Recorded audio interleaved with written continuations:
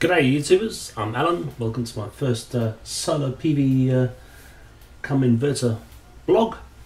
The aim of this video is to give you a short introduction into my solar system, why I set it up, and try and demystify a few questions. I spoke to many people about different configurations. Very confusing, even though I work in the industry from an industrial electronics background. Every bit of information you get seems to have contradiction, and I decided to bite the bullet and go for the most affordable system. Basically, I have trying to get as much off the grid as possible in a single dwelling. I've gone for a Taiwanese inverter. I started off with the 3K. This is a 5 kVA. You do need a little bit of extra capacity to cope with surge loads like pool pumps, etc.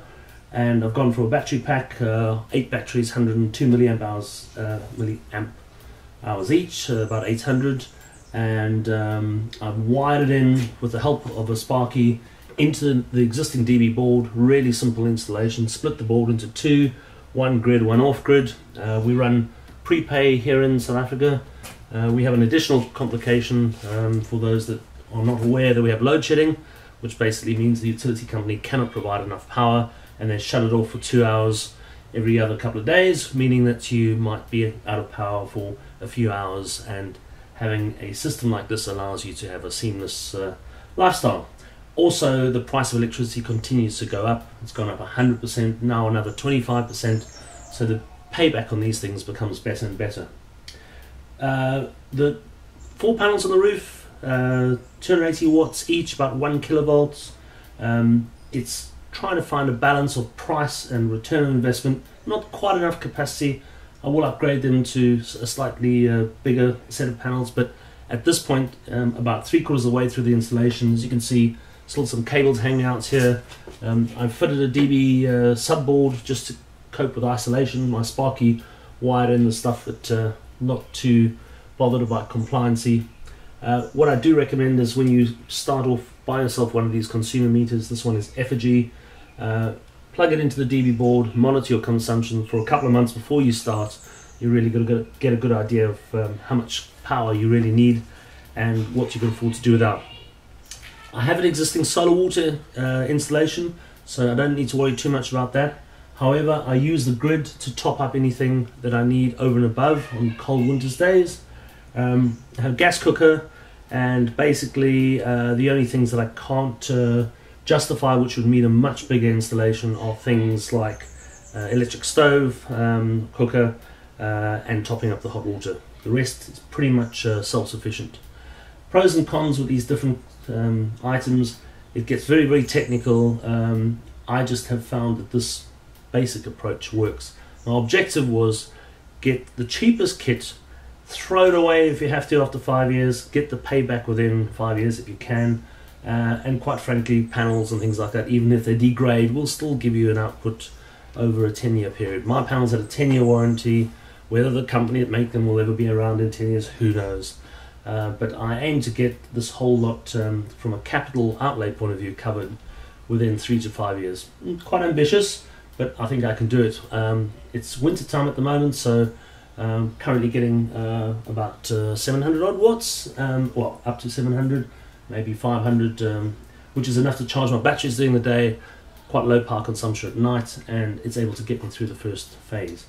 I have an underfloor, under staircase place where I've put my batteries, nice, cool, dry in summer, and 2 of my batteries already are suspect, so I've returned them to manufacturer.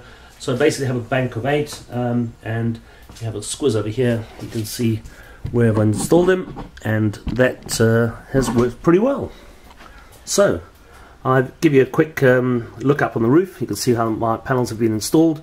Not the greatest installation. Haven't gone for high compliancy, really gone for quick and easy, and keep it all simple. And you can always upgrade it, you can always improve on it, but at least it's up, working, and I'm pretty happy with this little combo unit.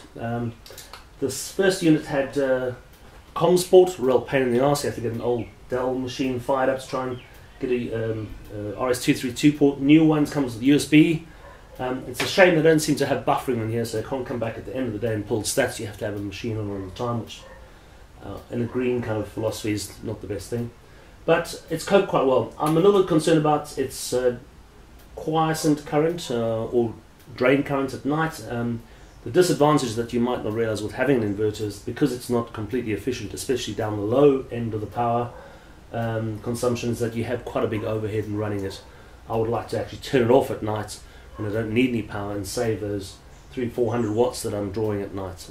However, I'll cover that, or try and cover that in another video. There are plenty of posts on this kind of technology. I see there's some Aussie counterparts that have had good success with these. There were some initial concerns about reliability, but I think most of those have been addressed. If you've got a good local supplier with spares and technical support, you should be okay. And quite frankly, technology carries on improving. We're not making a lifetime purchase here, so anything that actually gets you up and working.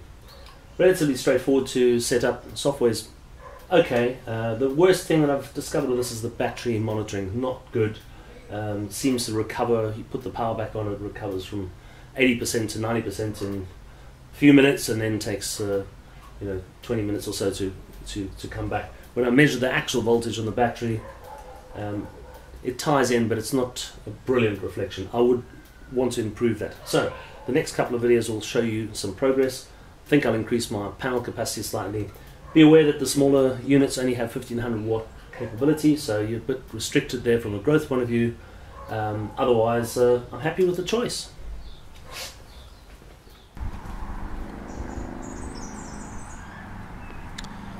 There are my solar panels, 4 280 watts.